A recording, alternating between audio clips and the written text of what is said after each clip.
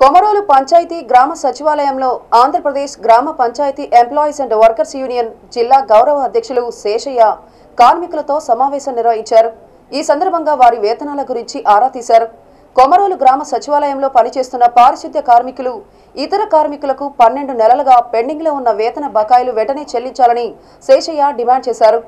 12 నెలలుగా వేతనాలు లేక కార్మికుల కుటుంబాలు రోడ్డున పడ్డాయని మండల అభివృద్ధి అధికారి గాని, మండల తహసీల్దార్ గాని, స్పెషల్ ఆఫీసర్లు గాని ఎవరూ వీరిని పట్టించుకోవడం లేదని ఆయన అన్నారు. కార్మికులకు సంబంధించిన వేతన ప్రతిపాదనలు డిపిఓ కార్యాలయానికి పంపకపోవడంతో జాప్యం జరిగినట్లుగా గుర్తించారు.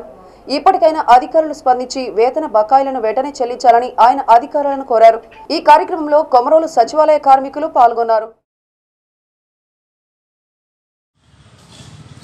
టెండర్లు వేయద్దని చెప్పేసి కోర్టు చెప్పింది. ఉన్నటువంటి వర్కర్స్ని యాజిటేట్గా కొనసాగించమని చెప్పింది.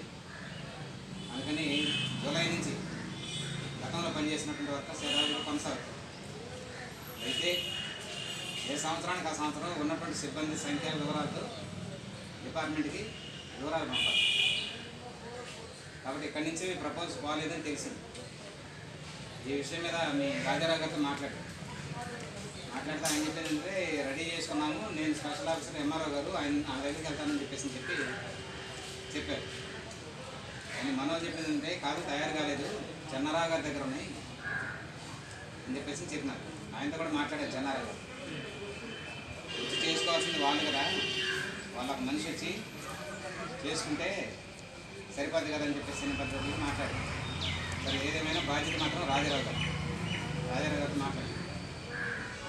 డిఎల్పీఓ మేడంతో మాట్లాడితే నాకు ఆరోగ్యం బాగలేదు, 4 రోజులు ఆఫీస్ రాను, కాబట్టి 4 రోజుల తర్వాత మీరు చేయండి అని చెప్పింది. కాబట్టి జీతాలు రావాలని అంటే ఖచ్చితంగా డిపిఓ ఆఫీస్ నుంచి రావాలి, ఆఫీస్ రావాలి. ఇది అన్ని పంచాయతీల్లో ఉంది, మీకే సమస్య అన్ని పంచాయతీల్లో ఉంది జిల్లాలో. దీని మీదనే మనం ప్రయత్నం చేస్తున్నాం. మీది కూడా ఖచ్చితంగా 4-5 రోజులు ప్రపోజల్స్ పోయేలాగా స్పీడ్గా, అంటే ఇక్కడి నుంచి డిఎల్పీఓ నుంచి డిపిఓకి పోయేలాగా ప్రయత్నం చేద్దాం. ఖచ్చితంగా జీతాలకు సంబంధించి అందరికీ స్థానిక సమస్య, మన అందరి సమస్యలు కాకుండా మనం కూడా పరిష్కారం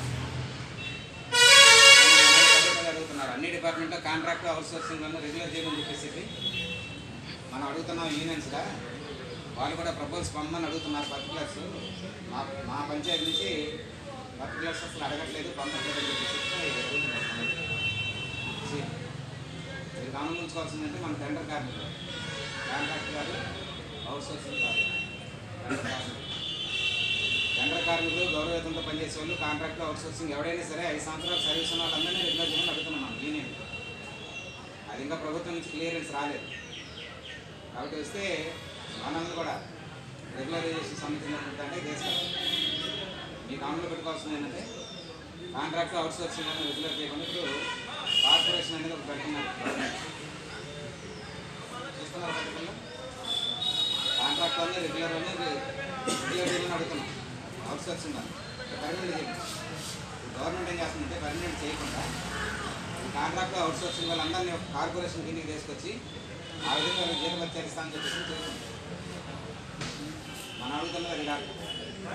కాంట్రాక్ట్ వద్దు, అవుట్సోర్సింగ్ వద్దు, గౌరవ వేతనం వద్దు, టెండర్ వద్దు, అందరినీ రెగ్యులర్ ఉద్యోగ భద్రత పెన్షన్స్ కనీస వేతనం ఖచ్చితంగా 21,000 జరిగిన కార్యక్రమం నుండి 21,000 రూపాయలు ఇవ్వాలి. అది అమలు చేయమని చెప్పేసి చెప్తారు. కాబట్టి ఈ విషయాల మీద నెక్స్ట్ 4 రోజులు ఖచ్చితంగా ఫాలో చేద్దాం. ఖచ్చితంగా ఆయన పనులు కొనడానికి వాటిని ప్రయత్నం చేస్తాం. బాధ్యత అయింది. కార్యదర్శి కాదు సార్,